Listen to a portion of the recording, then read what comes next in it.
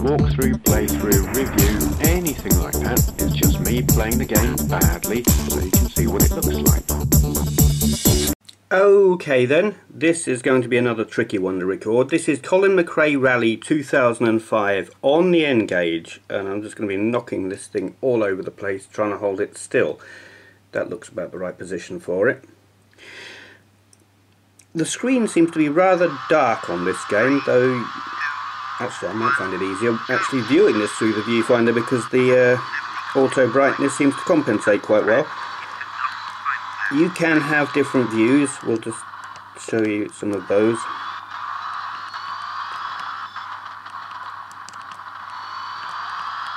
I haven't yet decided which is my favourite. You certainly get to see a bit further into the distance using this kind of view, but actually controlling the car seems easier like this.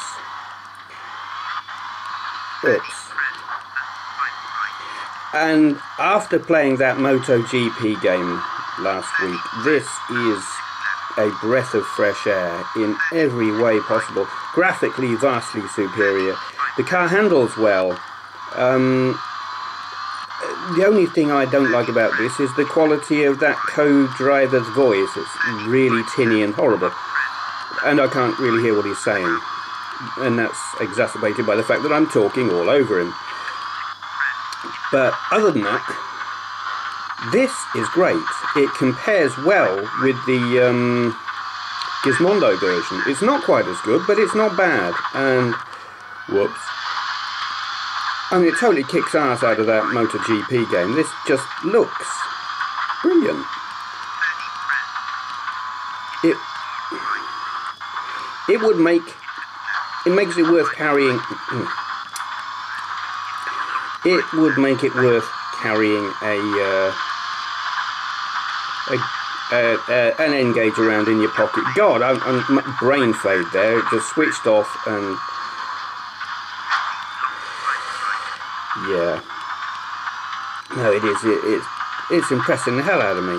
I wouldn't say I was ready to dismiss the N-Gage as a piece of junk because I knew it was halfway decent, and you know, the controls are still awkward because of all the buttons, and the screen is too small by a long shot, and I am finding it easier to play through the camera viewfinder because it's improving the brightness.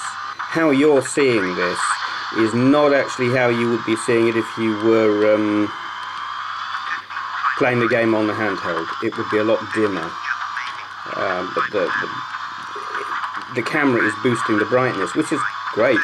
Not really practical if you wanted to be playing the game normally. You can't be sitting there at the bus stop holding your N-Gage whilst you've got a camera on a tripod pointing at the N-Gage screen, and you know what I mean.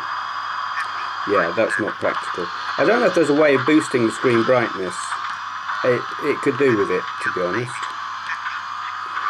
But all that aside, I mean, when you can see the game, and right now you can see the game, it's great. It's bloody awesome. I've never really decided whether I like rallying games or not.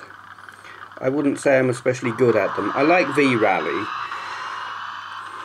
but I didn't like the Colin McRae games on the PS1. I know they were more realistic and everything, but I found them a bit hard. This I'm finding very, very playable. I don't know what my score... Where was my score? I'm on second place.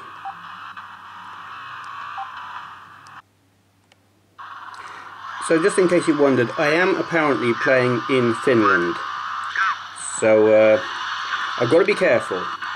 I don't want to go like careening off the side of the track, crashing through the trees and find myself parked in Polar Ventris's little cabin. That's not even little, is it? Big cabin. His new cabin that he's building. Yeah, I'd like to pull up outside and say hi, but the way I'm driving I probably would plough into it. And that wouldn't be good. And if you don't know who Polar Ventris is, well, look him up on YouTube because he's great. And Finland does look bloody gorgeous, doesn't it?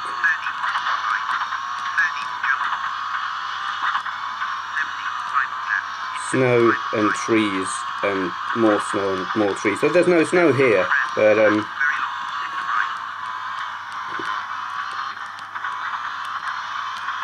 so some of these trees look more like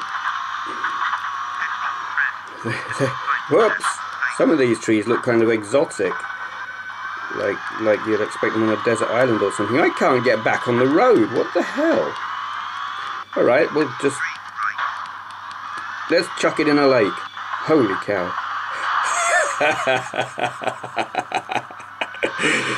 Yeah. This is me on my driving lesson. That was Lady Bar Reservoir.